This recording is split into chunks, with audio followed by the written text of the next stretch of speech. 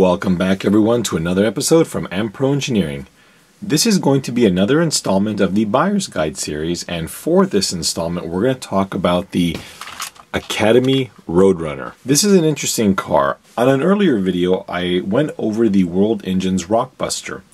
This is effectively a clone of the Rockbuster, which in turn is a clone of the, well, I guess it's hard to say, but either the Hornet or the Grasshopper, depending on which level of Rockbuster or Roadrunner that you purchased. These were interesting cars, as though they were complete copies of the Hornet, they did have a few very interesting, unique features. For example, the front bumper is unique to the Rockbuster, the Roadrunner, and the Cyclone. The Cyclone being made by Panda, or in some cases Vericom, depending on the region it was purchased. These cars also came with this front sway bar, which is very, very nice. They also had, if I can show it to you reasonably well here, they also had a small spring mechanism here.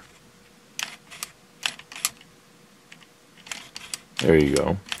This mechanism worked significantly better than Tamiya's little torsion springs that were buried in this area here. And these seem to be on all of the Rockbusters and Roadrunners that were their higher end version. You could get two flavors of the Roadrunner. You could get the Grasshopper version, which had friction shocks at the rear and did not have the rear transmission articulation. This version here, as you can tell, has some anodized aluminum shocks at the rear, very similar to what the Hornet had. In fact, I found them to be quite excellent units, as these are very easily rebuildable. The car also came with your front pogo springs. These have been upgraded to UG versions, vintage ones, but usually you would find a stock Tamiya pogo stick. And the Nerf bars, again, would normally be the plastic ones found on the Tamiya cars. In the case of this one, they have been upgraded. These cars usually were found with chrome wheels. However, the Roadrunner 2 had a larger diameter gold wheel, quite a lovely unit. They were the same size tires that would be used on a Grasshopper 2. In this case here, the front and rear tires are incorrect for this car. However, I did happen to have these interesting front tires, so I figured what the heck, and then I just threw some Grasshopper tires on the rear. The body, like the Rockbuster, is unique to the two cars. This is an ABS body, and in my opinion, it is quite excellent looking. I think the curves on it are very nice. These tend to be made quite well. The rear wing and the front bumper seem to be made out of a fairly flexible material.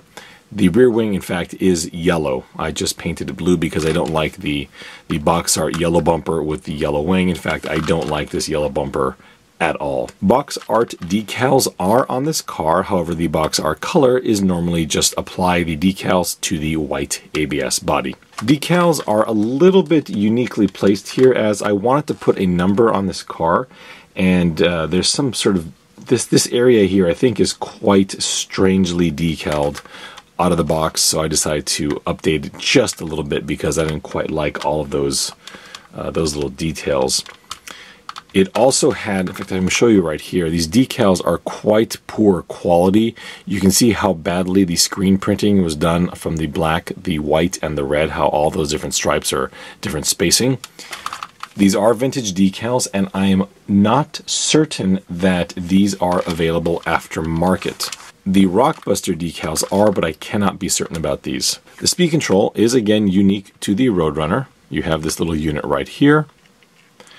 Like most of my cars, I do just kind of throw these in here for show, but I do have a Novak T1 ESC installed.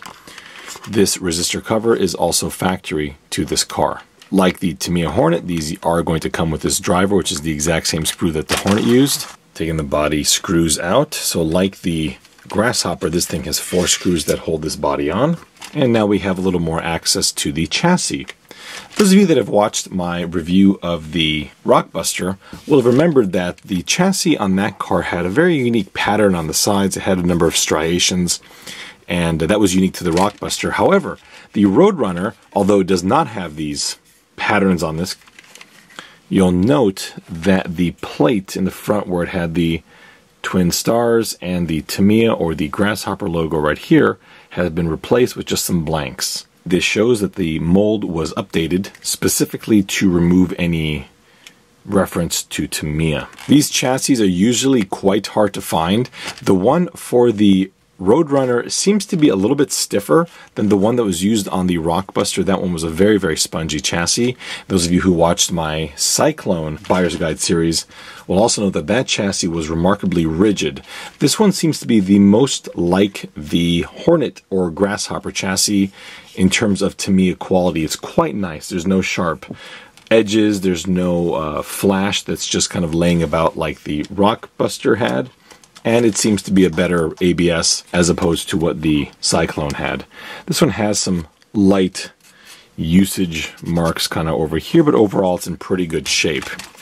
On the bottom you'll see the trademark Roadrunner battery door with this little waffle pattern, as well as these arms and this arm brace with that same circular pattern. The transmission, much like the Rockbuster, usually will have these striations here. However, a friend of mine does have a new in-box one of these that does not have this transmission. I suspect when it comes to these cars, you get what you get. Same with this motor cover. It is a bit unique to the Rockbuster and to the Roadrunner. And again, you can see that these transmission halves are very different from the stock Tamiya one.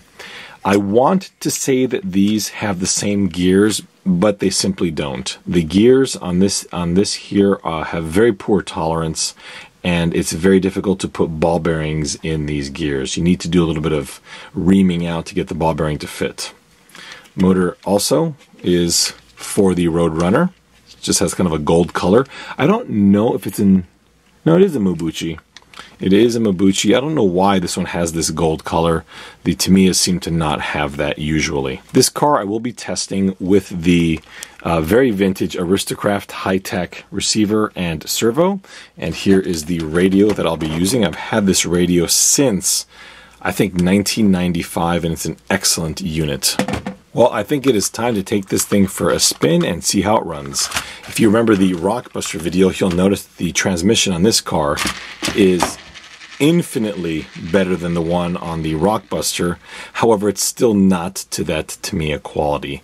These cars do all have ball bearings. You'll notice, though, that the front and rear wheel nuts are most certainly not standard Tamiya units. These are not M4 axles. You can see here that the thread pitch, as well as the diameter on the spindle in the front, as well as the axle on the rear, is a much higher thread pitch. I almost want to say it is an M5, however, I never have really investigated these much further. Usually you can find these because these knuckles have black molded plastic and not the standard white that Tamiya uses. These also usually have a black ball cup. Let's take her for a run.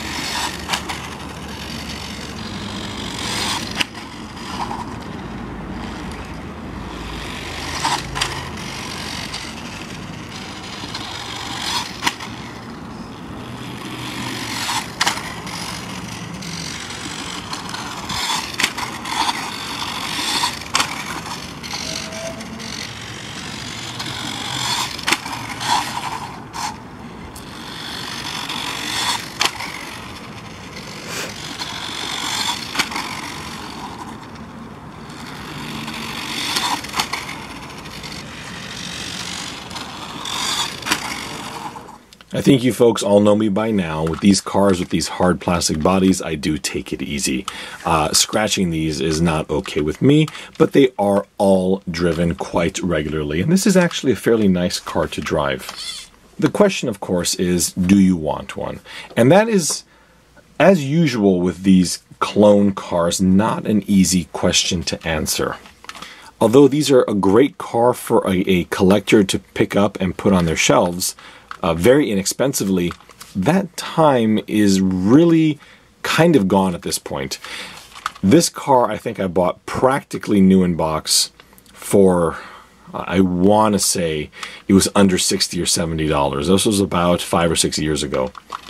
The time to find these cars cheap now is getting harder and harder. A nice example will set you back around $200. And remember, this is for a car whose quality pales in comparison to the Tamiya, original. On top of that, genuine Rockbuster or even Roadrunner replacement parts are getting harder and harder to find. These arms are pretty easy to come across, but the battery doors, the transmission halves, and most importantly, the chassis are getting to be impossible to locate. As a runner, my recommendation is get yourself a Hornet or get yourself a Grasshopper. These serve no purpose as runners any longer. It used to be that you could buy one of these very cheap. Because that's no longer the case, they've lost their appeal. Unless you can find a rather battered example for a very, very good price, I would steer clear. A battered example that may need a chassis and arms and just throwing some Tamiya Hornet parts on there is absolutely acceptable for a car that is going to be driven aggressively.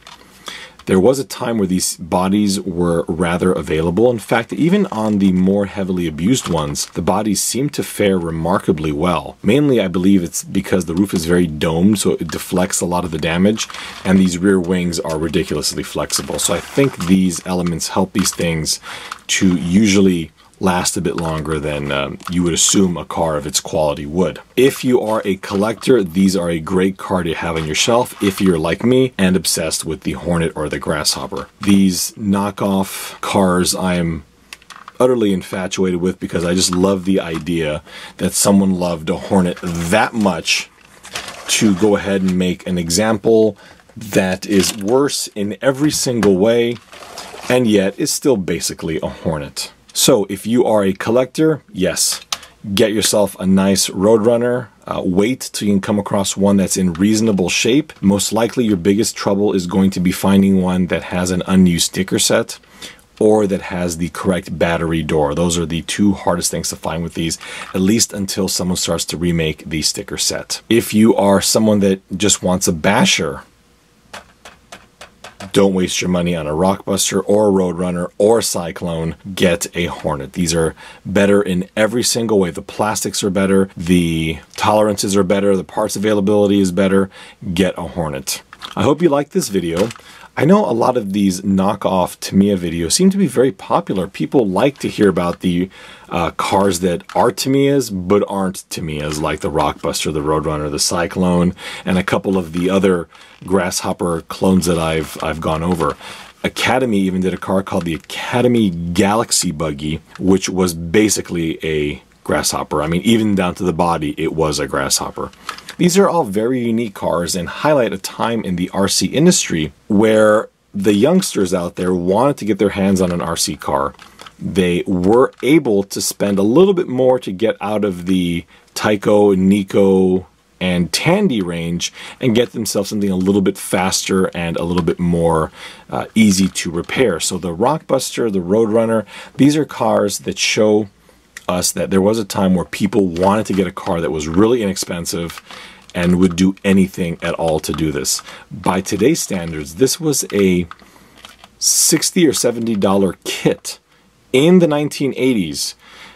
Today, that would still put it at significantly over some of the inexpensive but vastly superior Chinese-made kits that are available on the market today. I do not believe this was a Chinese-made kit. I believe that Academy made this in Korea, much like the Rockbuster. Unfortunately, little information is known about these vehicles. I hope you enjoyed this. You know, I love talking about these cars, and I've got lots and lots of other cars to talk about. So if anybody has any kind of interest in hearing about the Grasshopper 2, or the Frog, or the Fast Attack, or the Blackfoot, or the Bruiser, or the Brat, and kind of get to know some elements of the car before you're looking to purchase one, either as a runner or as a shelfer, by all means, post in the comments and I'll gladly go over those videos. I really appreciate everybody watching. Please feel free and add me on Instagram and Facebook at AmProEngineering on both, and check out my Shapeways page, which is also AmProEngineering once you get to shapeways.com.